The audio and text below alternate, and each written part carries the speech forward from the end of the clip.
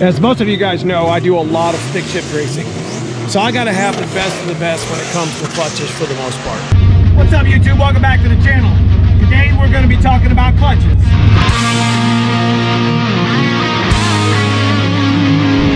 a new clutch on the market made by Competition Clutch. It's called Vengeance. So we're gonna do an unboxing today on the Vengeance twin disc ceramic clutch.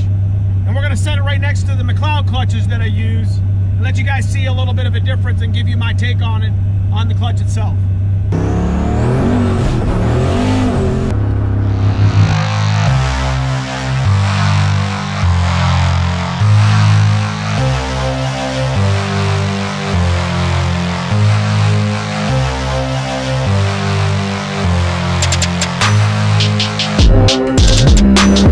Okay, YouTube, so today we are going to unbox the Competition Clutch Vengeance twin disc, and I'm going to give you a real reaction on what I think and what some of the ideas and notes. Been running a twin disc RX THD for a number of years. I'm pretty sure this is the 6923-07 from McLeod. And for the most part, the McLeod clutch has done everything I've asked it to do. But again, we're not here to talk about McLeod today, so we're going to shove this off to the side. But let's get right into this Competition clutch.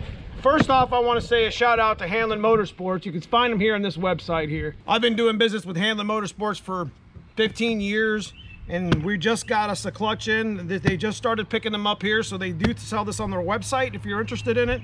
All right, so the one I'm doing a video about is the DM2-0701-262.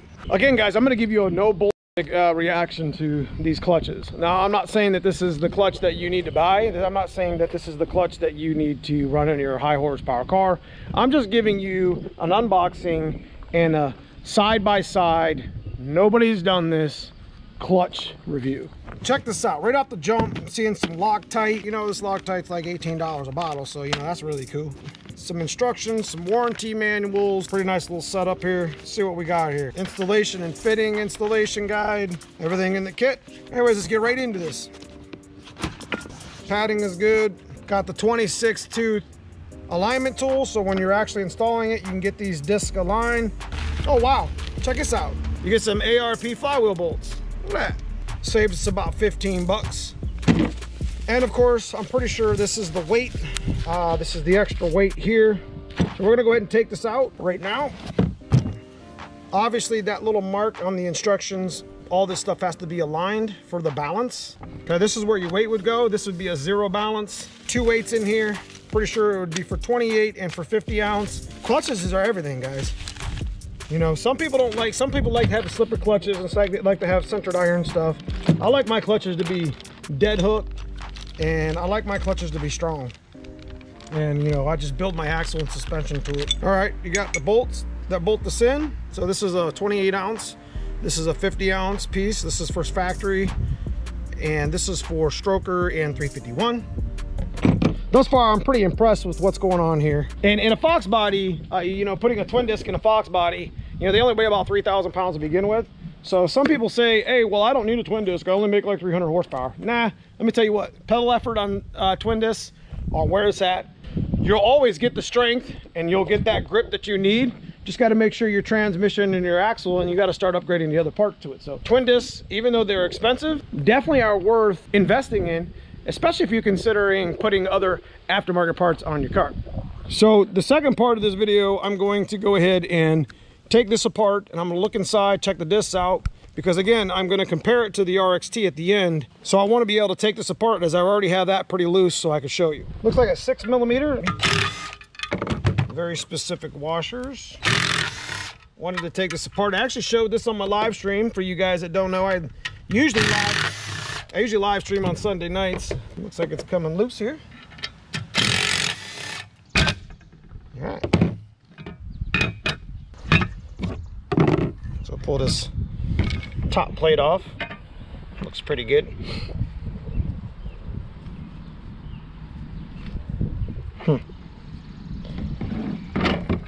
There's the first ceramic disc.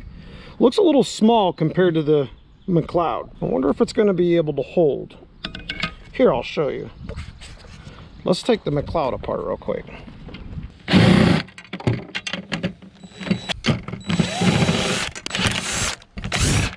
And again, the McLeod has 2 washers. All right, so this is your top plate of your McLeod. Obviously, my other McLeod is used. This is just my spare one for both of my turbo stick shift cars. So they're always labeled appropriately, top and bottom, and etc. So I want to show you the size difference. Looks like the competition clutch is just slightly smaller when it comes to the McLeod one. The McLeod's got 9 ceramic pucks. This has 8. Still pretty nice piece. It's not labeled top and bottom, so I should probably do that. But I'm assuming that the mark right here means top. As far as thickness is concerned, the McLeod is about probably a little bit thicker. When it comes, this is actually used and it's about the same size as that one. All right, so here's the mid plate, and it's different than the McLeod runs. It's got its weights and it's sprung. You can see here the notches. Again, it's got its paint, so I don't get it wrong. Just like a little puzzle, boys. That's pretty heavy duty, and I do like that a lot. Now I'll show you the McLeod piece. McLeod piece is actually the whole system itself, where you bolt the pressure plate and the first top disc here. This bolts to your flywheel and catches the bottom disc underneath here. I'm very impressed with that. I definitely like the 1 and 2 spring design on the floater. I like the floater plate like drives into the flywheel. Traditionally, dual disc uses a band and stand-up design. All your hardware is included. This stuff doesn't remove. This is crazy. This is great. So this is all one flywheel, like machined as one. And then you just got your lower disc. You got your floater plate, your upper, and then the pressure plate mounts to the actual flywheel. That's a pretty crazy design. I don't think I've ever seen it before. Instead of having this plate design mount to the flywheel of your choice, the actual flywheel is the plate. I'm giving you guys a straight up no bullshit review. Is this the type of disc that you're gonna need? Well, the competition clutch comes with all the hardware. Like I said, includes the ARP, the bolts for your flywheel. If you guys are interested in checking out Vengeance Clutch, just go check out Vengeance Clutch here. They're at vengeancecompetitionclutch.com right here. Here's the 3 clutches that you guys can purchase. There's the organic style for more of a lower horsepower rating. There's the ceramic style for the higher mid horsepower ratings like I have in my cars. And then of course there's the 6-puck that's kind of the same thing as well. And this sort of clutch retails for about just under $1,200, whereas the RX THD is something around $1,400-ish.